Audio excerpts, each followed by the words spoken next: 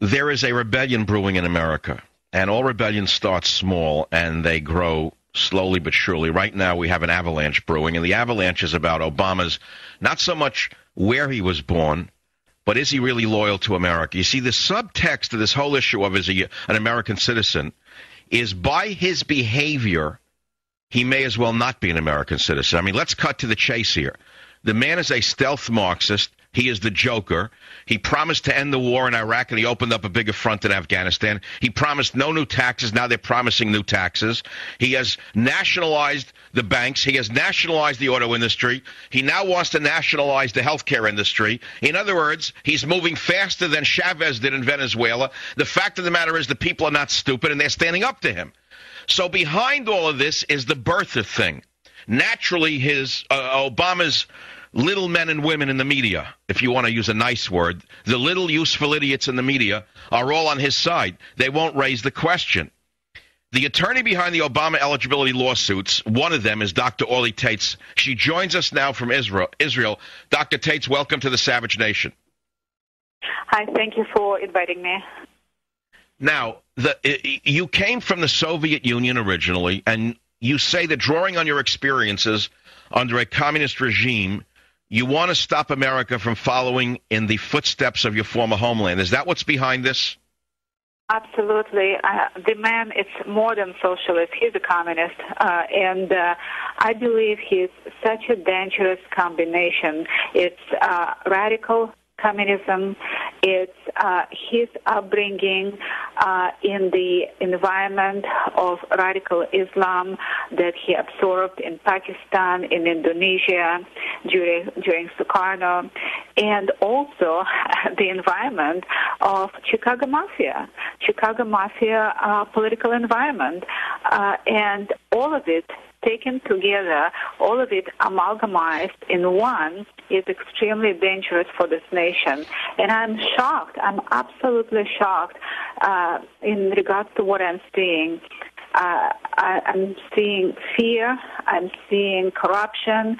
I'm seeing brown shirts in the media attacking, insulting, calling names. Dr. Taitz, let's stop right there. I agree with you. I called them much worse names than brown shirts, but I saw you today on MSNBC with that creepy character. When you said brown shirts, he acted offended, and he said, well, those are fighting words for people who've lost relatives in the Holocaust. But you handled him pretty well because, yes, you said, yes, it really is offensive because I lost family in the Holocaust as well, and that shut his mouth pretty quick. So you trumped his card on that level. But I understand what you're saying, Dr. Taitz.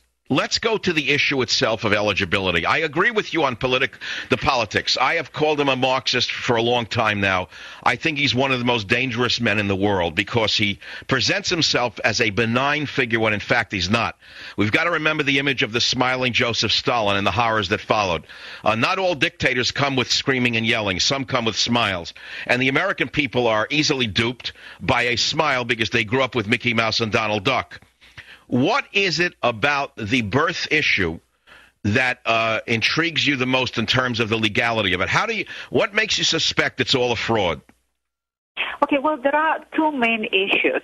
Do you recall last year there was a non-binding Senate Resolution 511 whereby all 100 senators have signed that McCain is eligible for two reasons. They used a two-pronged test stating that both of McCain's parents were citizens and he was born in the zone of Panama Canal, which was an American territory. Obama failed both tests. Because his father was never a U.S. citizen. He came here on a student visa from Kenya, which was a British colony. He had British citizenship, and according to British Nationality Act of 1948, Obama inherited British citizenship at birth. And when you look at this term... Let's stop right here. Wait. Let me stop you right here. There is a clause in America that permits the children of illegal aliens, even though his mother was a natural citizen. In other words, even a child born to an illegal alien is an American citizen. You're saying he wasn't even born on American soil is your contention, correct? Yeah. Well, there is a difference. That's according to 14th Amendment, and that is something that specifies citizenship, just regular citizenship. And you're right on that. But in order to be the President of the United States, it's not enough to be just a citizen. You have to be a natural-born citizen. And a lot of people believe that natural-born it means only born in the country. No, that's native-born. Native-born is one who is born in the country. Natural-born citizens is one who is born in the country to two parents that are citizens of that country. And that's what a lot of people don't understand. Well, but let's pause right here. But isn't the bigger issue that he acts as though he is not an American citizen in terms of his disloyalty to this country, that almost every act seems to be an act in favor of some other country? Witness his last tour apologizing for America, the greatest country in the history of the world. Why would he go to the king of Saudi Arabia and bow down to him and receive a gold necklace as though he was a cheap rap artist? I think many of these things are troubling, as well as his politics, which are extremely communistic to anyone who understands history. But Dr. Taitz, you are a doctor. I understand also you're a second-degree black belt. You're a mother of 3 boys who speaks 5 languages. I understand all of this. You're an intelligent, educated woman who came from the Soviet Union. Do you know that almost 30 million Americans are on antidepressants? Do you understand we have a nation of drug addicts who don't know and don't care what's going on around them? Well, that might be true. However, according to latest AOL poll, 85% of Americans, Obama was never vetted, that he needs to be vetted, and he needs to disclose his record. So that's very encouraging. Wait, so you're saying a Wall Street Journal poll? I didn't catch that. Did you say Wall Street Journal poll? No, America Online poll. And very large poll. I believe it was 100,000 people that they polled. It was a very large poll, and they found that 85% of Americans feel that he needs to disclose his vital records.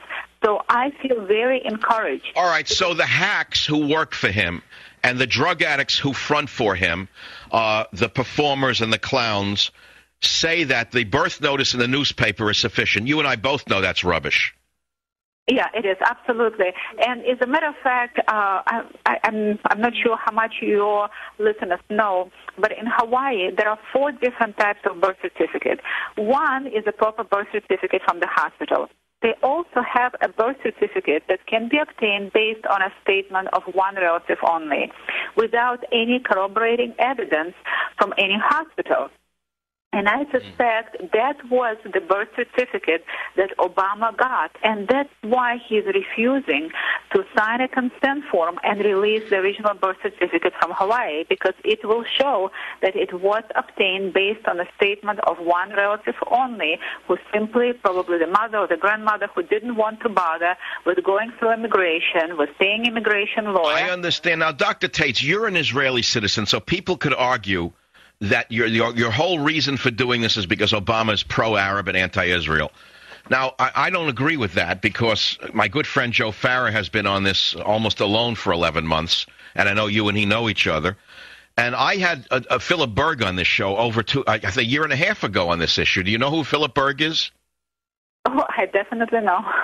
No, okay. No, what I'm saying is one of the reasons that the media will pick you to talk with you is because to them they think you're going to be an easy target, in that you're an Israeli citizen and they can make mincemeat out of you because you're so far away. The reason they won't pick on a Philip Berg is because he's a Democrat. He's always been a Democrat, and he's a former assistant attorney general for the state of Pennsylvania. So there are many people who are starting to ask the same question. So let's cut to the bottom line here. Let's say it's proven that Obama is not an American citizen. What happens then? Well, first of all, I'd like to qualify. He can be a citizen, but not natural-born citizen, meaning that either one of his parents is not a citizen, or he was not born in the country, or both. If that is the case, that according to the 20th Amendment and requirements of quo warrantor, he needs to be removed from office immediately. He does not even qualify for impeachment. And in this situation, Biden does not become a president for 3.5 years. He becomes only a pro tempore president for a couple of months until a new election is scheduled. That's it. Dr. Taitz, I have followed this from the outside and not gotten involved because some very good people have been following it. It's not my issue. It's your issue. It's Joe Farah's issue. But, you know, when Obama was running for office, I said on this program repeatedly that this unknown senator from Chicago's wards would not even pass an FBI background exam to become an FBI agent. Obama could not pass an exam to become a Secret Service agent because of his past associations with some dangerous people. Do you agree with that? Absolutely. He wouldn't be hired to be a janitor. Jump to the janitor. But listen to the issue, though. I think that you ought to remember this, Orly, because they're going to keep hammering you. And you ought to say, are you aware that Obama could not have passed a Secret Service background test to become a guard to his own office? Meaning he couldn't become a Secret Service agent because of his associations with Bill Ayers. That alone would have disqualified him.